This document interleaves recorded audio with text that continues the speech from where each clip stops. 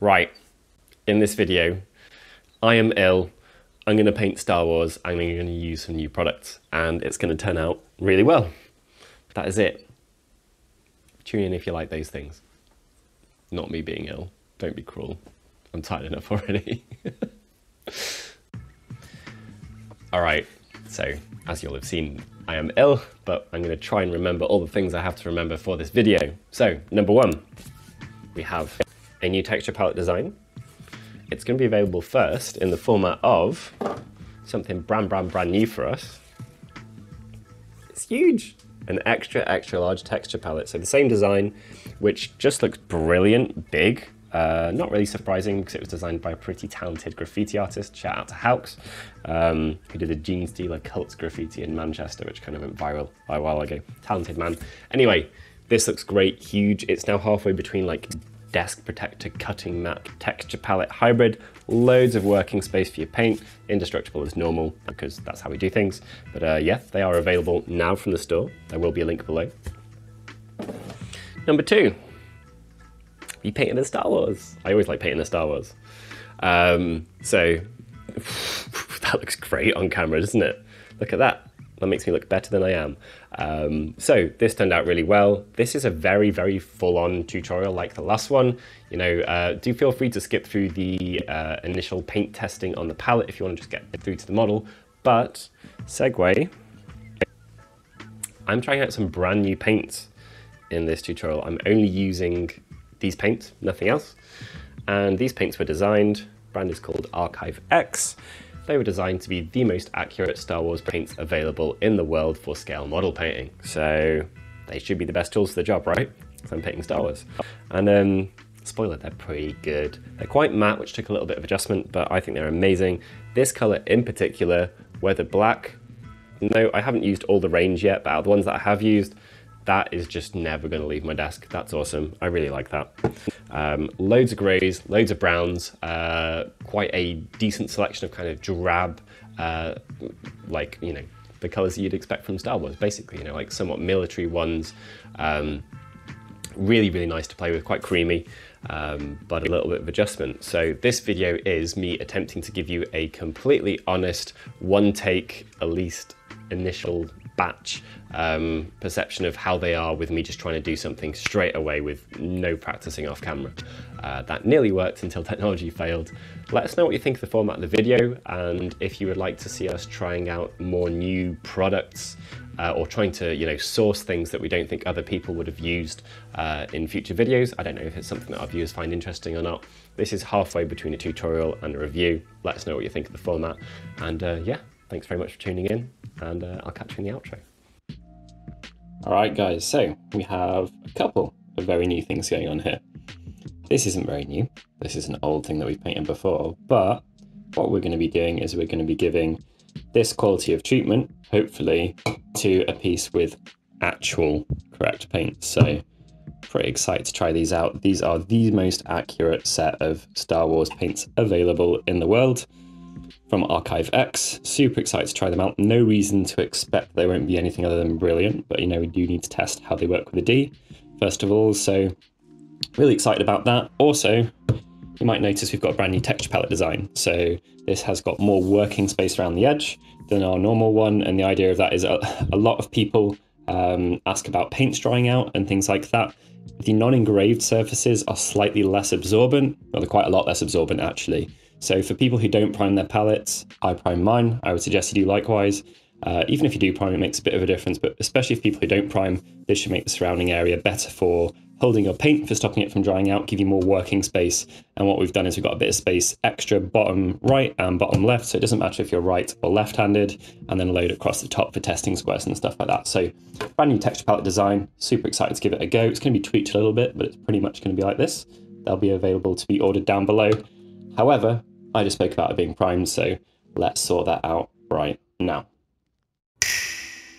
Okay, so there we go. Not a heavy prime, just a light one, Chaos Black as always. If you are doing dry brushing, do not prime your palette with a matte primer spray for various reasons. Basically the fact that it's absorbent, I don't feel it's a good idea. So got our palette down now, let's jump into some comprehensive testing of the range, and basically the idea of this is to see how it works for stippling. Okay, so Nothing different going on here. Just going to do this completely as normal. I'm going to treat it first like I'm base coating. So a little bit more water than normal. Rather than the normal 1 drop, it's kind of somewhere between 1 and 2 drops. Still work it in thoroughly. Get it on the bristles pre. Let's give this a go. Wonder how wet it is. This is the first time for me, guys, so pretty excited. This is weathered black, kind of a browny black. Agitators in the bottles, nice. Seal in here, no seal in here, okay. Okay, had to spooge a bit to get past the initial medium heavy section. That can happen in these lids. They're fairly travel safe, I understand why people use them. Right, let's go. So things are looking here are quality of coverage, consistency. The consistency is creamy.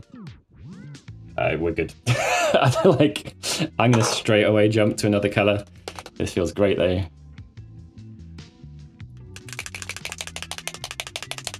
See if we can get past that medium splodge. Nope. Or a little. Okay, that's a bit thicker in terms of the viscosity. That's definitely a bit thicker than the other one was. Not a huge difference, but a little one. So some variation within the colors. Worth noting. How do they mix with each other? Very nicely. This is going to base coat really well. I imagine this would airbrush well as well, given that that's what it's designed to do. That should be good. Let's try and do a little bit of a blend on the palette.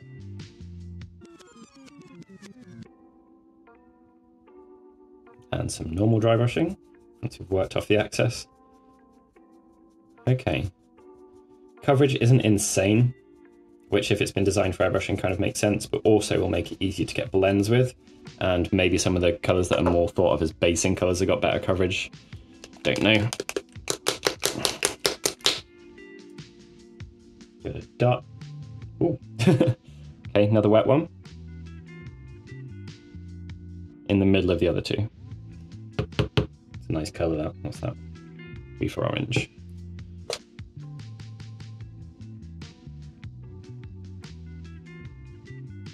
These are going to be brilliant for stippling. They might not be like finishing final edge highlight paints as a result of their coverage. Kind of tempted to go and find myself a white now. I am tempted to go and find myself a white. Be right back. Okay, got a white. Do let us know whether us trying out new ranges and kind of giving them on-the-fly reviews is something that you're interested in. That's thicker. Because I've got a lot of opinions about paints and products. Obviously, they're fairly well informed.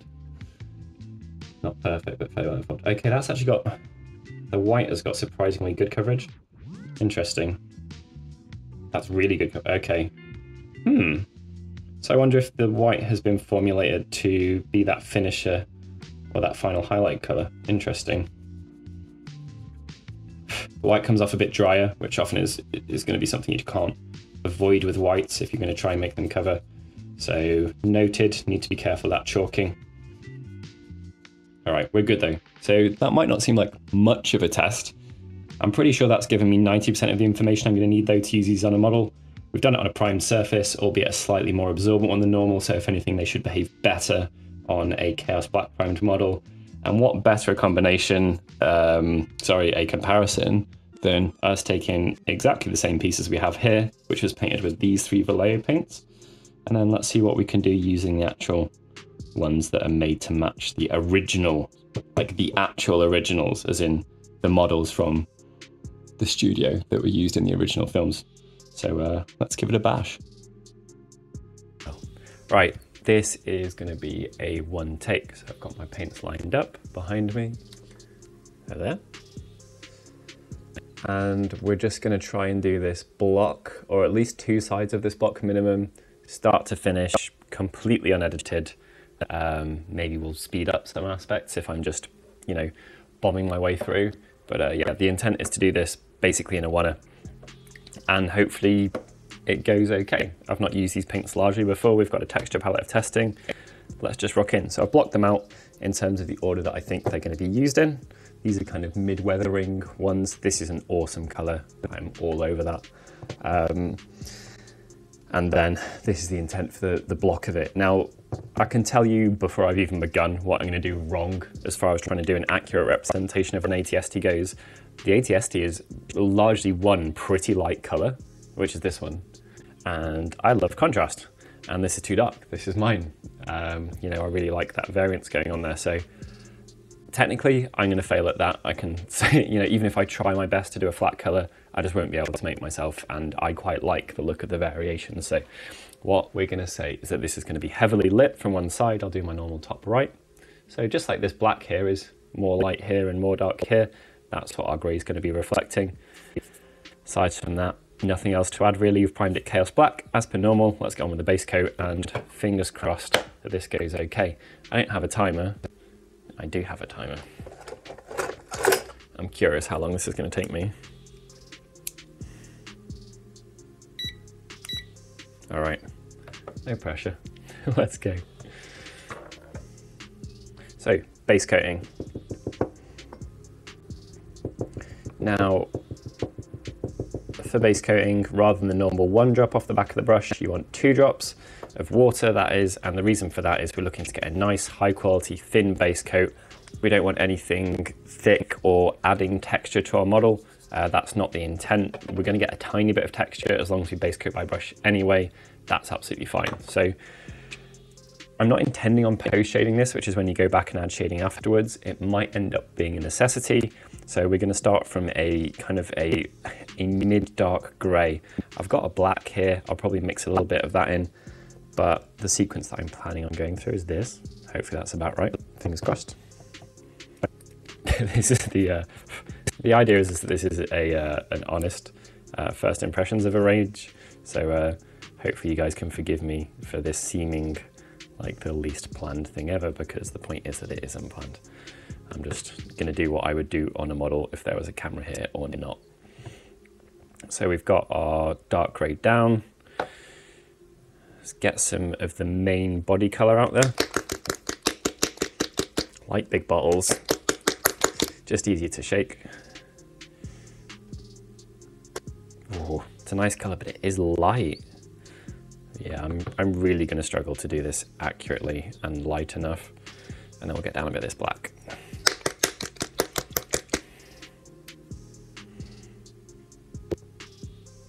Whoa, silky. That seems like quite a nice black. Already getting distracted. Ooh, interesting. Kind of oily. I like that. Okay. Base coat, so we're going to take a little bit of the black, roll off that. Shouldn't need too much. And some of our mid-grey. That's a nice colour. It's a really nice colour. So you'll notice I'm only drawing it from the very edges of these splodges, and the reason for that is that I don't want to saturate my brush. I'm already close to saturating it anyway because of base coating and it's wetter, so we want to take absolute care. So you can smush this, that's painting it with wiping, just pull any hairs off that escape, or you can stipple it. The stippling I tend to say for areas that are more difficult to get into the cracks. We'll be doing 2 coats whatever we do, so a mix is fine. I tend to hit one with one style on the first pass, and then if I need a different style, I'll use that on the second pass. And the idea is that we'll just get into absolutely everywhere with this. It's quite dark, so if it ends up in the shadows of the model, that's absolutely fine.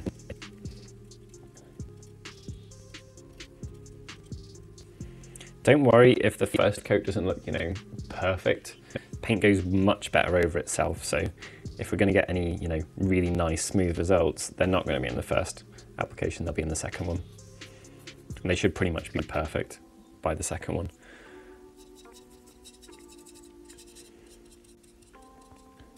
I often get asked why I don't paint wearing gloves.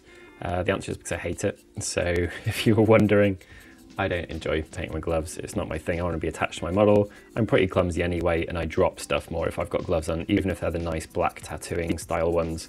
They just don't work well for me. I don't have issues with the model getting greasy or anything like that, but I do tend to wash my hands before I start painting.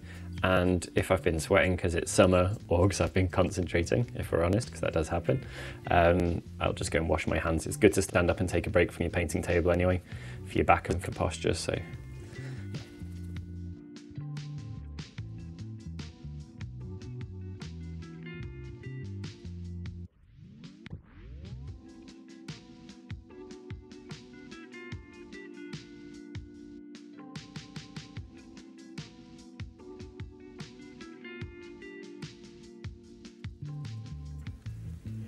Probably should have gone back to my dampening pad sooner, just for keeping that high quality thinned base coat.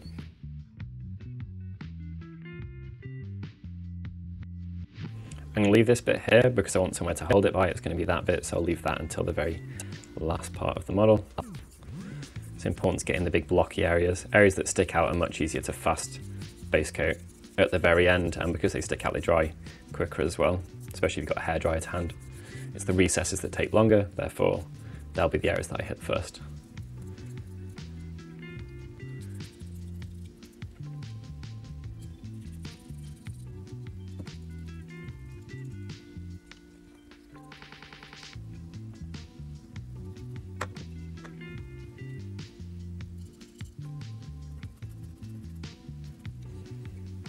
Second coat time, already looking good, but this should go down pretty much perfectly. Oh, it's so hard for me to make the recesses darker. Yeah. Well, there's no going back now. We'll try and do one. It's going to be a more reverent than I was expecting attempt to copy the original. I can always go further to white or something, I guess. But yeah, it's not my fave. I love contrast. Contrasting colour, not sit style contrast, although I also enjoy contrast paints.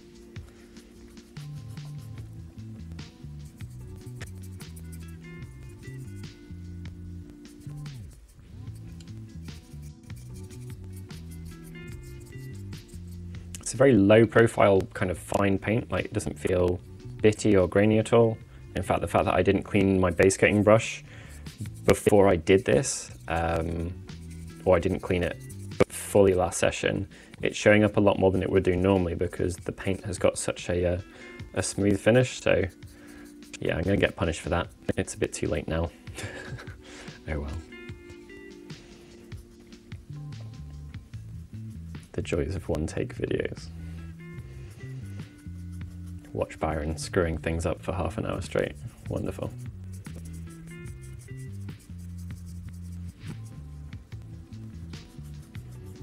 Constantly twisting the brush. I'm always using it from all sides or from all aspects. I know it's round.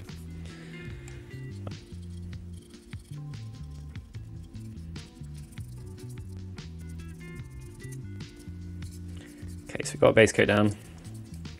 It's pretty much solid all over. Quite happy with it, apart from the fact that I didn't clean my extra large brush beforehand. We can just work that into the weathering of the piece. We'll pretend it was on purpose.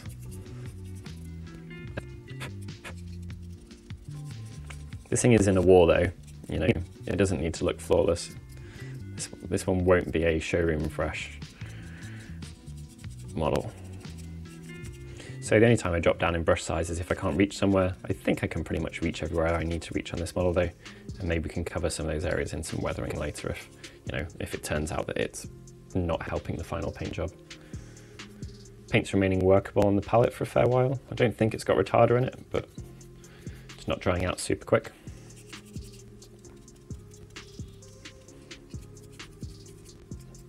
Okay, that's enough for me as far as the base coat goes, so yeah, let's rock on. I'm gonna give my brush a little bit of a clean. I'll show you that on the palette. So rotating it from all angles, twisting constantly, back to the dampening pad. This has still got a little moisture in. I won't add any more yet because I wanted more in the base coating stages than I would do for the other stages anyway.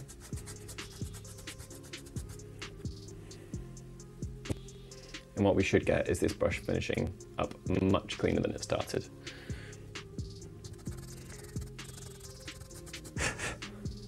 I I'll probably keep this for, this is an older one that I use for base coating. I'll probably keep this for maybe 2 more steps before changing to a different brush.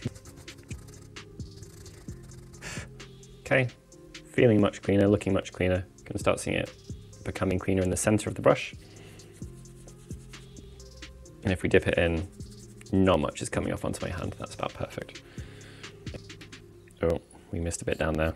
We'll catch that with the first steps anyway. So what I'm going to do is I'm going to shade, I'll probably just do 2 sides, this side and this side currently.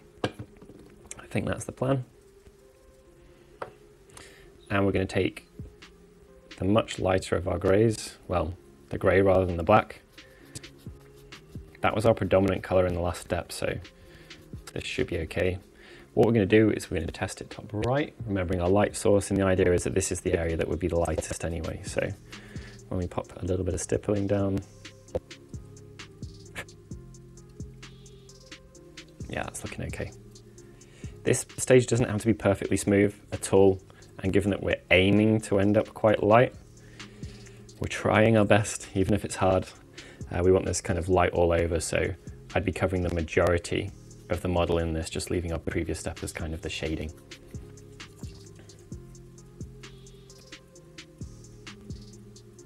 It's a lot heavier that time. That might be a bit of a mistake, but we should be able to phase it out. It's quite a large panel as well. I'll just remove some more on the palette. And then we'll kind of stipple it. Fade it out using pressure. Make sure to use the dampening pad, that'll dilute it a bit as well. Just aiding the transparency.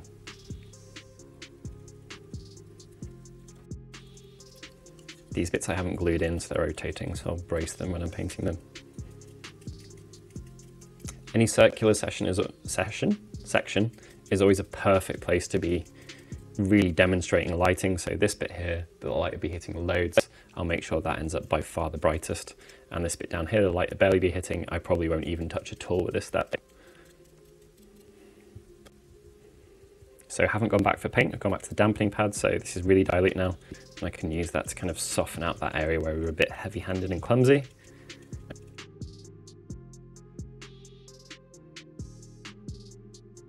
Not too bad, some variation in there is okay. The main issue is that I might have put the paint down that's a bit too thick. I think we'll get away with it though, just about. I'm actually going to just do all of this block at this stage. The foundation steps are quite important anyway, and we've got a mixed up colour here, so we may as well try and keep the coherency.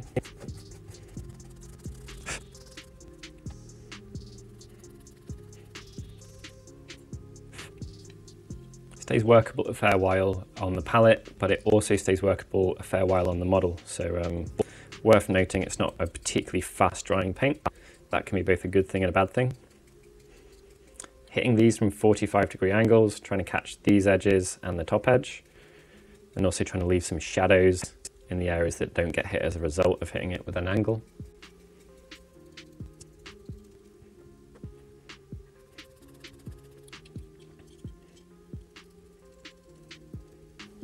Definitely need more on my brush than that. So I've not got much of the brown and the weathering that is pretty evident in the model. Maybe I should have involved that already. What I might do is do a quick pass involving some of the weather black and the roof brown now from the undersides of the model. Just hit the roof and then we'll do that step. Okay, so we've slayed our way through the lark dark grey. Used up a lot in this step, that's okay. It was meant to hit pretty much every aspect of the model anyway, so that's absolutely fine. I'm going to start transitioning to a little bit of traditional dry brushing now. Getting close here, you should see these picked up really nice. I always think of this as a face. And hit the top of the weapon arrays as well.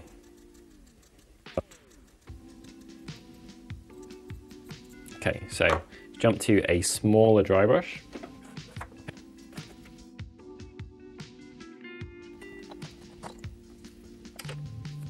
Maybe just a large. So this one hasn't been cleaned very well. Not sure if you can see the dust coming off that, so I'm going to take that off. And then what we're going to do is take a little bit of this weather black, and we're going to start bringing that in from the lower left aspects of our piece. This is such a nice color.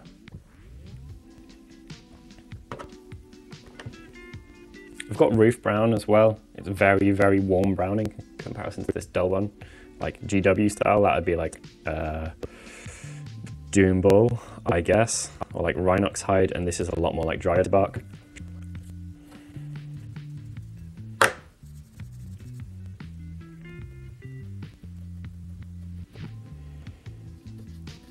And then to try and keep coherency and grab a little bit of our black. And I'm going to have to use some of our Lark Grey, otherwise it's just going to look too different.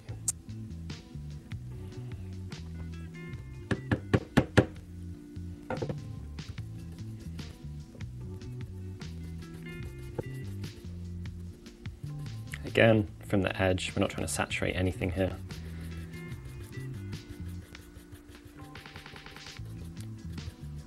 Okay, so just like we started from top right, we're going to go to bottom left.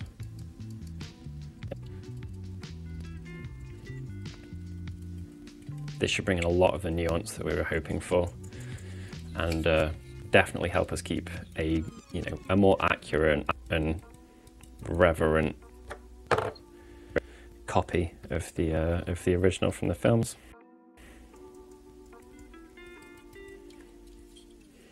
All the bottom left sections. Probably not completely realistic, but it's a nice easy rule to follow, and you can't look at two sides at once, or more than two sides at once rather, because you can only be looking at it from an angle like this, so it's kind of fine for me. I already like how this is looking. I think that's kind of okay. Actually get away with putting a bit more of the black in there, but again, I'll resist over contrasting. The faster we work, the more we're going to need to go to our dampening pad.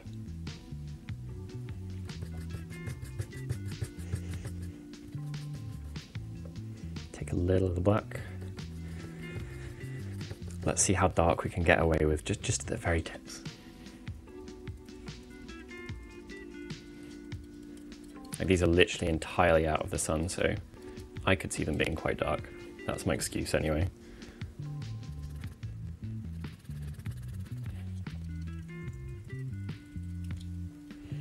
I guess we could hit all of the undercarriage with this as well.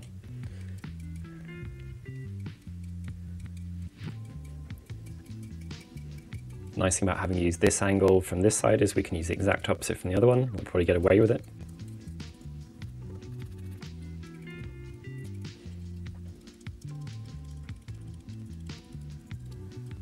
It's pretty aggressive. We've done our base coating by hand, so we've got a thicker base coat than you'd have if you had an airbrush. As a result, the piece we're working with is pretty durable. You don't want to go too aggressive, but you can go more aggressive than perhaps you think you normally could without knocking anything off. We're not trying to scrape the model, we're always poking at it.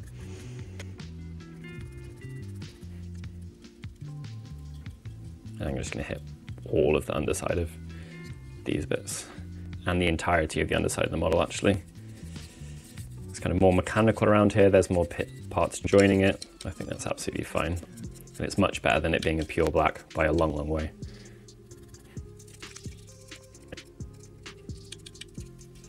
Doesn't have to be perfect at all. It's on the underside, people won't really see it that much. Okay. Right, that's already added some interest. That's kind of what I was hoping for. I think we've got away with forgetting to add that in earlier. So let's continue. A cleaner brush than we had before. So for reference, this is my old, slightly more beaten up base coating one. I always start with this one and I move on to one that's a bit newer. You don't have to use multiple, but I've got some pretty ancient ones. My base coating brush is probably 2 years old, so it actually helps increase the life expectancy of your good brushes if you replace a tiny bit before you need to replace. The other thing you can do is keep them for metallics or stuff like that, contaminated paints.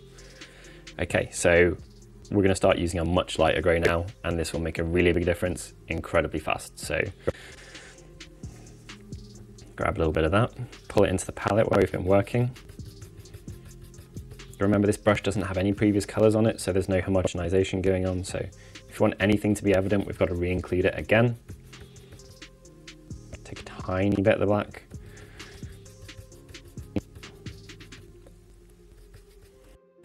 And seems okay, starts up right.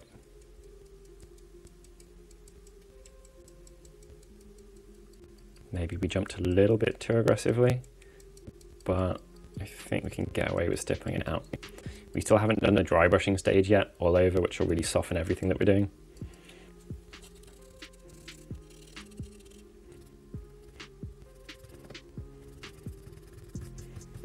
Because there's a high percentage of white in this, it's actually got pretty good coverage in comparison to the previous one, so it'll land looking more aggressive than the previous color would have. That's a lot too aggressive.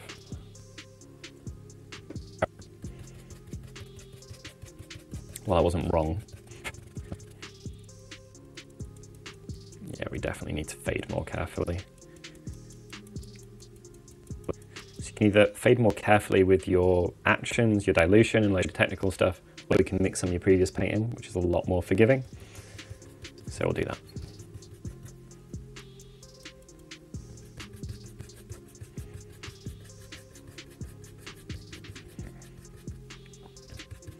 So I think because this is quite a matte paint, I'm gonna have to just be a little bit more careful with it. Satin ones are a bit more forgiving in general for blending.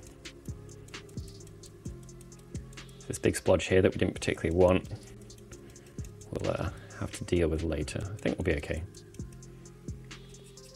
And we can start involving some traditional dry brushing. And this is the step which will really soften everything we've done. Any mistakes we've got, they'll be way less evident because everything's getting homogenized and pulled together as a result of this. So I'm just going to repeat that all over the model, especially on the top, obviously as it's getting most of the light, and especially on the top right-hand sides and aspects.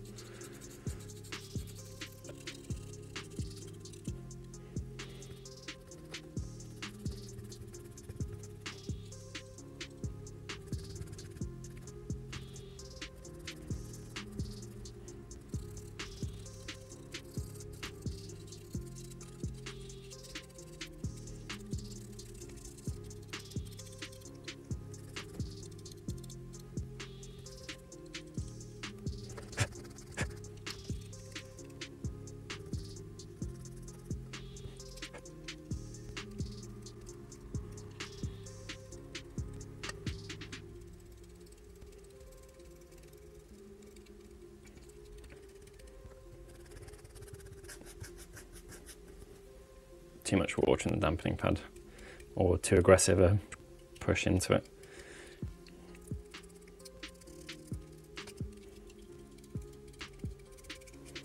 The back's a lot darker. I've missed out a step on it, but I think because it's kind of like back panels, maybe we can get away with that. Just about.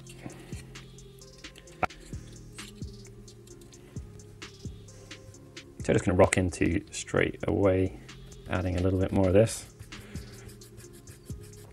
Work it all the way into the brush.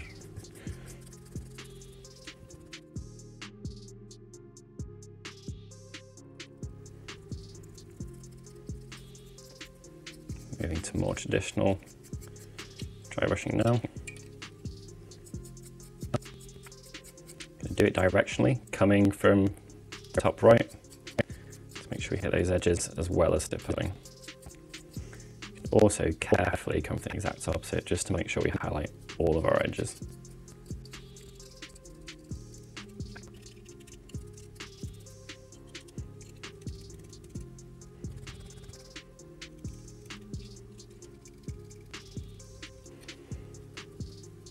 Should find that we pretty much rapidly start accelerating through the steps now, because each of them that we do, we need to cover less. We're going more for the edges, just the top rights. And the colors are also a lot stronger. So for example here, yeah, a magic huge step in the detailing just by doing a directional dry brush from the top right. Carefully hit the edges from bottom left, using a rolling highlight, much more specific, less general. And grab the stippling when we're happy with the amount of it on.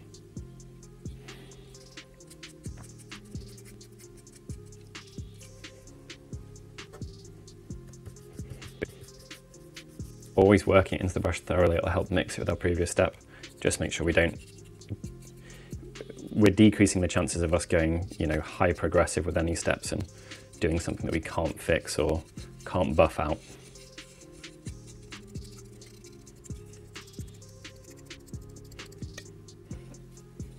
Definitely a warmer brown than our last one. Brown grey, rather. We might have to do a bit of post shading though, just to get that weathering in there.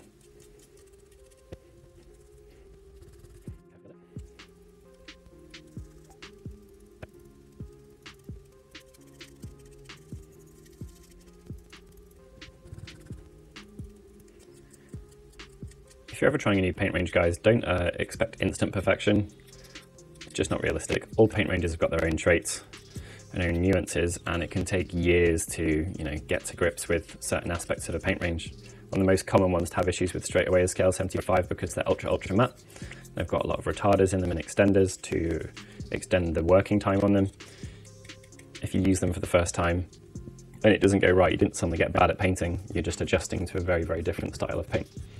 These aren't too different from what I used to, but they are a little bit different, so it'd be silly for me to expect to get things perfectly right first time.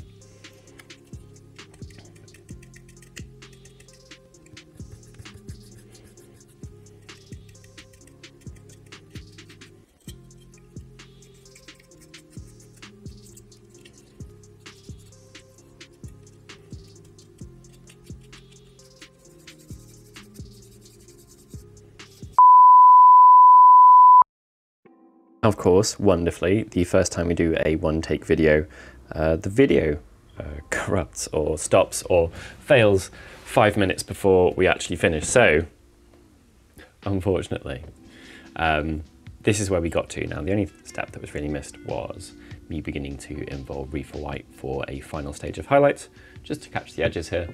But I am pretty pleased with this. Let's grab a other one for comparison. So, this range is a lot more matte. I see that for my palette. It's really, like, not loads, but you know, it is a matte paint range. So you end up with a kind of, well, just like the films, that kind of dry, finished feel to it, not necessarily, you know, like a shiny one. Pretty good for putting down nice flat sections. It stipples well. It's very fine. The pigments are really fine. Some of the colors are super interesting. This is I'm going to use this a lot. This weather black I really like. And you can just tell from how it behaves on the palette. Got this kind of creamy smoothness to it, which I'm a fan of. I would maybe try putting some satin medium in there or something just to help me with how I like to do the stippling stages, and then maybe go traditional at the end. And I think I need to play more with the weathering, but that is a really, really solid first attempt. Like I was saying, there's always an adjustment period to using any new paints, and I got on with that one pretty well. Coverage is fairly solid, feels fairly durable, dries at a normalish speed, you know, not faster, not slower or anything like that, but always great to try out something new, and any excuse to paint one of these is a good one. So I'll try out a little bit more on the legs. I think maybe I'll do some weathering with the colours that I haven't really brought into things yet. All of these. Got a very nice rusty orange there, and a natural rust, more of a brownie. They should come into things quite nicely. This may be working its way in the recesses, and then this, which is kind of that kind of tan, sandy vibe going on that is present in a lot of the stuff from the films, you know, low down the legs or on the base of it if it's something that flies. I don't know how I'm going to apply them, because I want to do it not through the airbrush. Maybe I'll just make a very wet, diluted water mix with them and slosh them about a bit. But for now, on the fundamentals, on the basics of, you know, just putting down volumes, really, really quite enjoyed that. And we've got quite a lot of depth and interest in there. It's one of these things where you get closer and closer and closer, and you just see more and more and more. And then when you put it back, you know, it's not, you know, a perfect flawless flat grey, which it wasn't meant to be, and that kind of really works. So yeah, enough waffling. Overall pleased. seem really good to use. They've got differing degrees of wetness and coverage a bit, but not huge variance there. So that's the only kind of criticism I would have or thing to be mindful of when using them, as well as just holding in mind they are matte paint range, which can be a bonus or a negative depending on how you want to look at it. All right, guys, we are a little bit husky, so I'm gonna keep this talking to a minimum. I'm basically gonna bring up, probably in time lapse, the legs of this model to about this stage, and I'll resume with the last bit that got chopped off, for just the last finishing steps, the lighter colors, for some normal video. So let's jump in.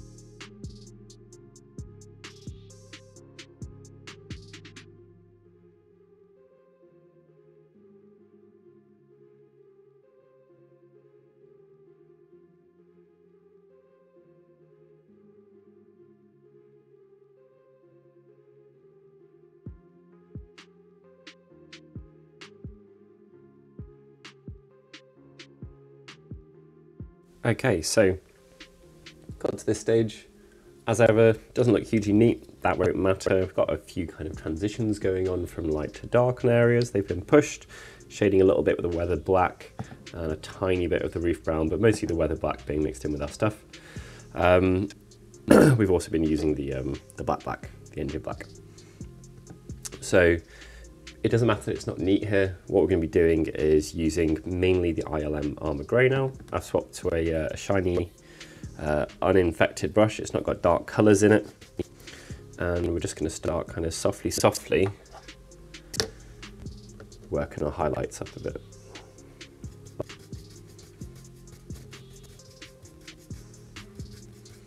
Twisting the brush, getting it from all angles.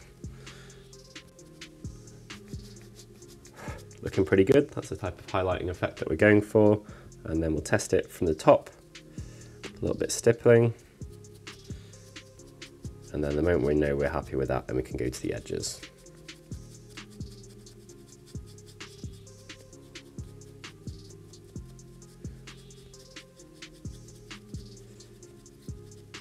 You might have noticed in the time lapse, pretty regularly going back, just to make sure that we're doing things about right. The big blob can look darker from some aspects, but I think what we're going to have to do is, because the legs are going to be more weathered, we're going to have to do them and then kind of assess our coherency at that point and see if we think we're happy with it.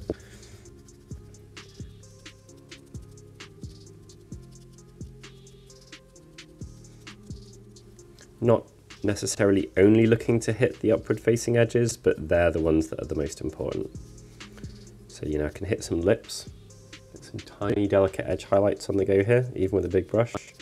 But those upwards facing ones, they're the ones that we want the brightest.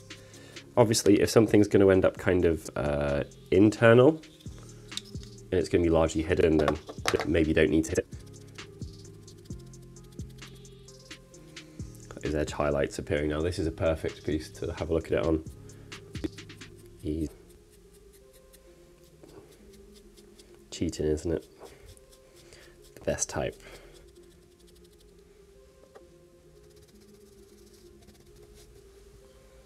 I might do a little bit of stippling on these areas where I want it to go a lighter shade, but even if I should have painted the entire model lighter, that doesn't mean that I should do the bottom half correctly and end up with an incoherent model. So the most important thing at this point is that we get a nice cohesive looking final piece, even if next time I'd end up doing it that little bit lighter.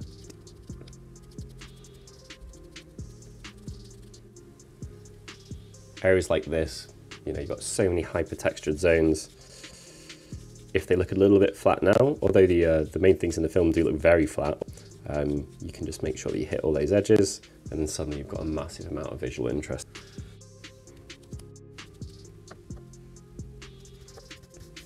Everything speeds up a lot after this step, but we've got to hit every single edge here, so we're going to be here a little while. Too heavy. Still too heavy.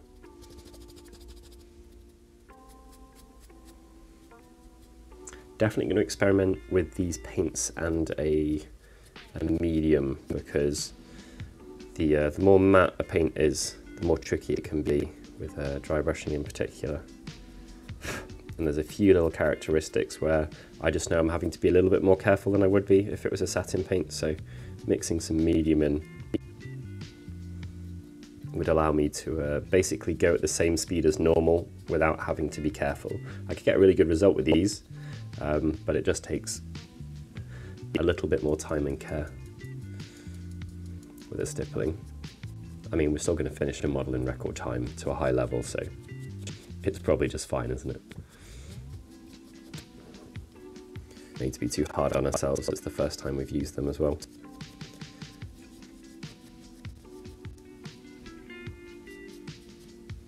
Use that dampening pad.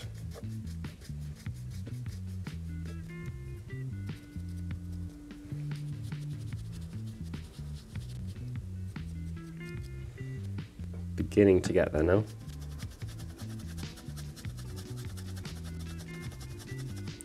We should end up with quite a lot of visual interest on these pieces from the stippling below, the dry brushing above. That's the big thing you get from the combination of the two techniques. You get a gradual fade from one color to another, but it's not just, you know, like a flawless perfect one. It's a slightly interesting, more natural looking one, especially if something's been to war. I really like it. Okay, so that's looking pretty solid. Do the same again on the other leg, on the central section, and then we'll hop back.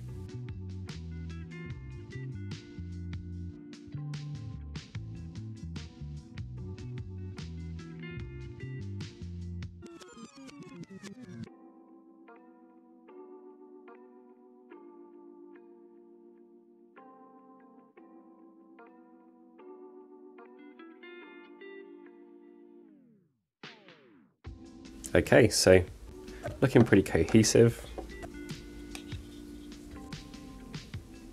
All matching pretty nicely top to bottom, which I'm pleased with. A lot of the time you just need to hold the faith and remember that until you've done the last couple of steps, things really aren't going to tie together well. So on the subject of the last couple of steps, let's grab some Reefer White.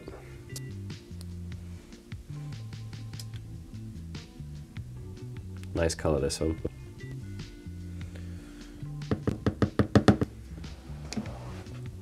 Kind of a slightly warm, off-white, creamy ivory colour.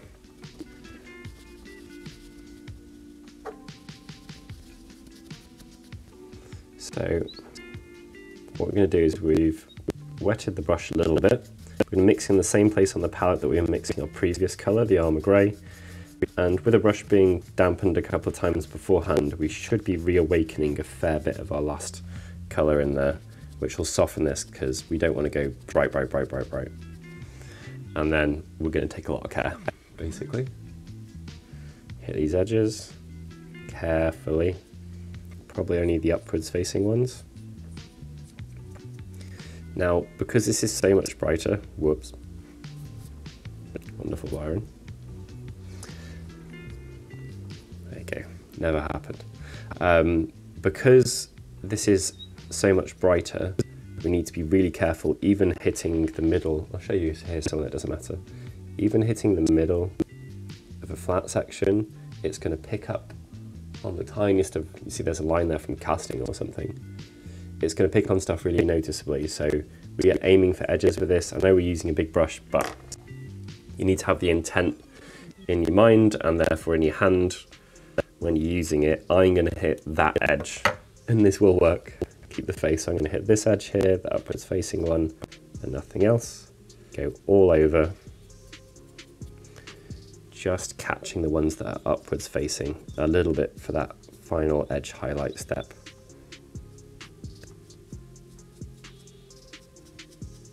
Anything circular is great, it kind of shades itself.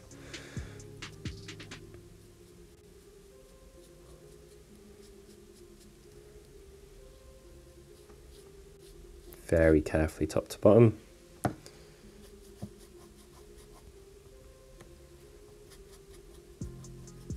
And what you should get is it'll get softer and softer as you go, as it mixes more and more with the previous steps of paints that are still laying around there inside the brush.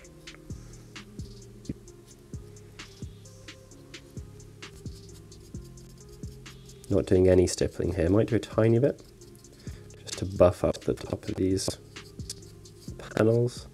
That looks great actually.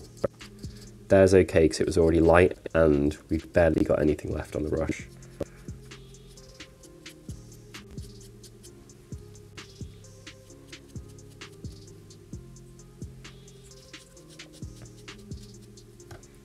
Nice.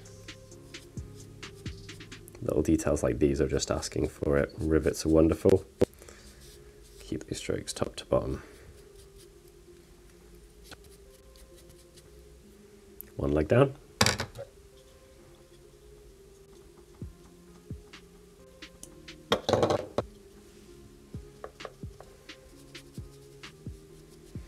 Dampening pad. Don't think I need to add more paint yet. No. Hit these edges.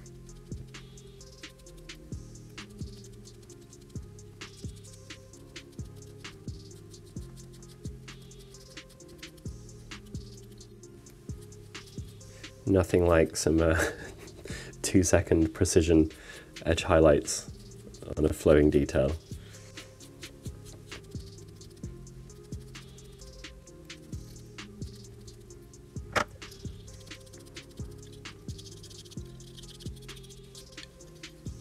I'm not going to do anything in this middle section here. It's quite dark in the piece, in the film, so I'm just going to leave it as is.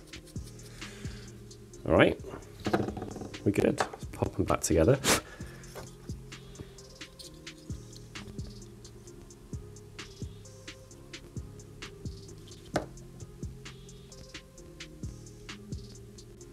The nice thing about these tight positional pieces is that they're not so soft that things flop about, and it really lets you strike a nice pose with this stuff, which I'm a huge fan of. Is there anywhere that's been missed? Yeah, I think these top sections, nice.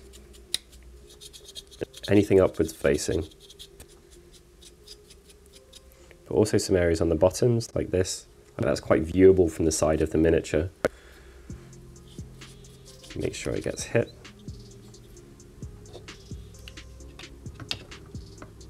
There we go. He's a good boy. Do love these models, as everyone knows on this channel. I think they're great to paint, just absolute pleasure.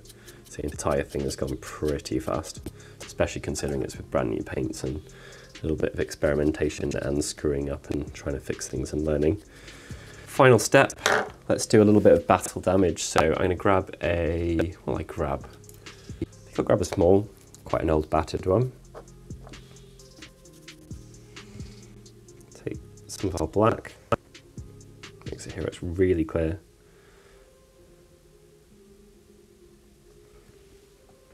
And some of our weathered black, which is definitely not black, but it's a wonderful colour.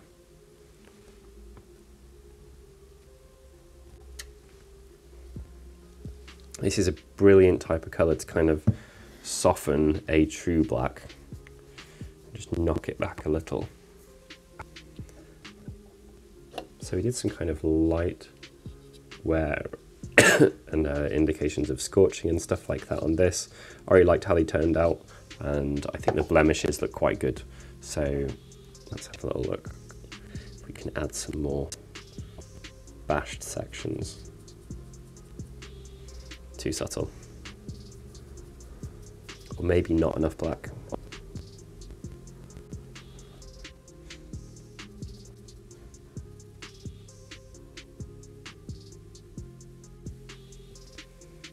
Gotta remember with this stuff, like, where will it hit? Like, is something going to get shot from the front? Is it going to get shot from the back?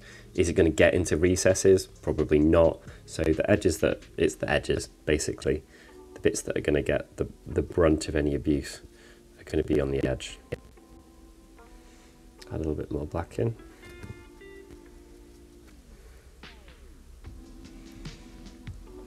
So it just adds a little bit more realism to the fact that this thing has been in a war.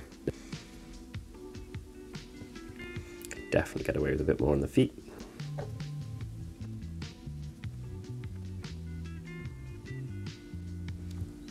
And again, our other black is overpowering the normal black more than I thought it would, so add a higher proportion of that in.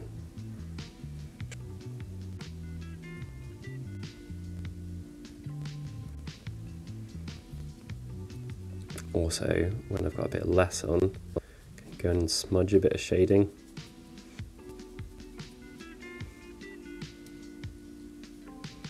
Do I put it in the identical place on both feet? I'm so bad for doing that. Keep it scattered about, nice and random.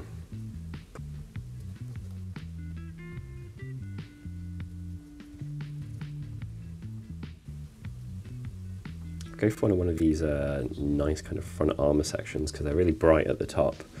So if we can get a good one kind of blasting off this, it should really show up.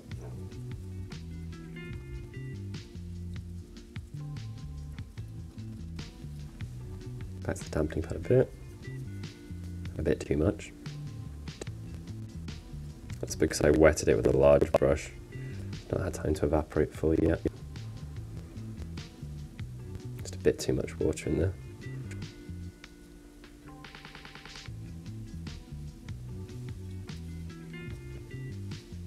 Did one here on that leg. It's interesting, I want to pick exactly the same places, so obviously we won't. I'm meant to have received mirrored random attacks on both sides.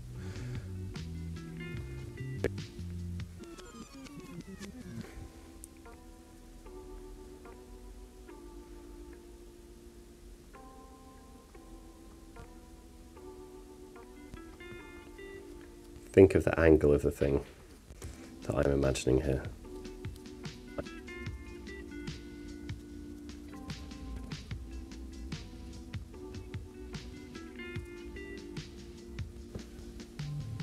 Get some proper black in the middle of that, carefully.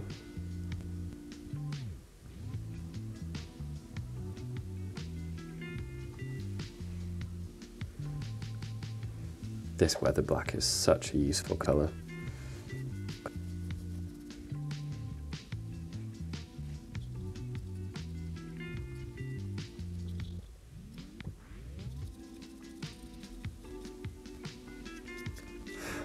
Okay, I think that'll probably do nicely. I'm tempted to get a bit of this involved. Let's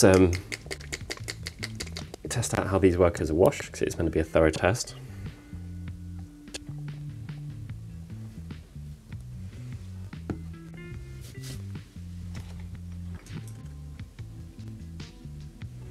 cells are pretty heavily used too.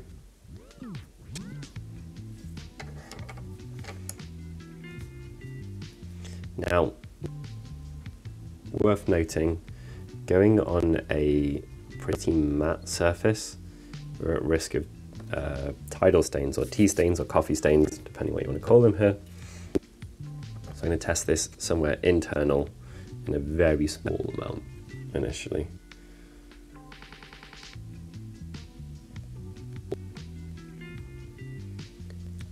I should dust it first.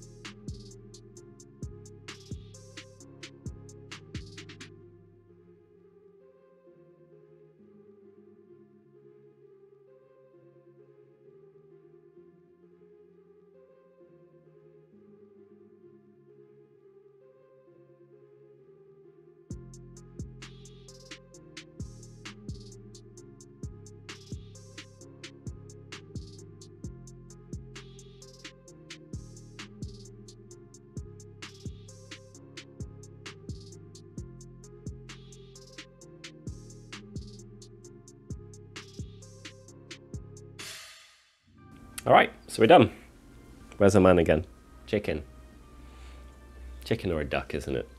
From this, definitely feels more duck. Anyway, here's the model again. Obviously pretty pleased with how he turned out. I like the sooty stuff. I should have done that more. I really like the contrast it adds. Should have gone more full on with the staining, but you know, he was pretty quick. I could spend more time weathering him. Could be streak and grind. That would look good. Overall impressions of the paint, pretty consistent, fairly high quality. In terms of how much it protects the model, I'm not so sure as durability. I guess I'll get that more when I handle this stuff more and when I've used it more in future tutorials, so I'll report back on that later. Quite matte, obviously. The finish is pretty smooth though. The lower parts, I should have diluted the base coats more, and that's kind of lowered the quality of the paint job a little. Not loads, but a little bit that I can see anyway. So that's something to note, but you should be doing that with every paint ever. And I'm quite excited to try out some of the other colours. I like the nuanced ones, like the blues and the greens that are fairly clear. I'm not so excited by, they're a bit too military for me, but stuff like the brown black that I've been talking about already, I really enjoyed. Anyway, he looks great. I had fun doing this. Please do let us know your opinions on this type of video and the format, and whether you would be interested in, you know, put some suggestions down below if there are other products you'd like to see us, you know, reviewing or testing or giving our opinions on, or stuff like that. Final shout out again, big texture palette is big. Pick one up now from the store, help support the channel. It's great, look at the size of it. Why wouldn't you want that? It's absolutely massive. Massive palette for your massive brush. Maybe we'll need a bigger XL. Maybe that's the thing. Who knows? Maybe that's coming soon. Who knows? There is some stuff coming soon. If you're at Adepticon, please do pop by our stand, because we've got some super exciting stuff out this year, and possibly one of the most exciting things is going to be popped out into the open at Adepticon in an early format.